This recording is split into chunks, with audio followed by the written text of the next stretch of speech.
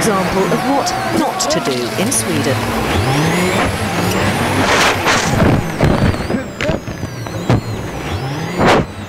It's cold enough as it is without a carload of snow falling through your rear windscreen. With the help of some rally fans, they get the car back on the stage.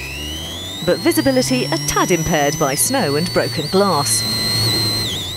One solution, stick your head out the window to get a sight of the stage. Not ideal. Co-driver Kato Menkerud comes up with a better idea. Get rid of the windscreen. And it's out. Excellent.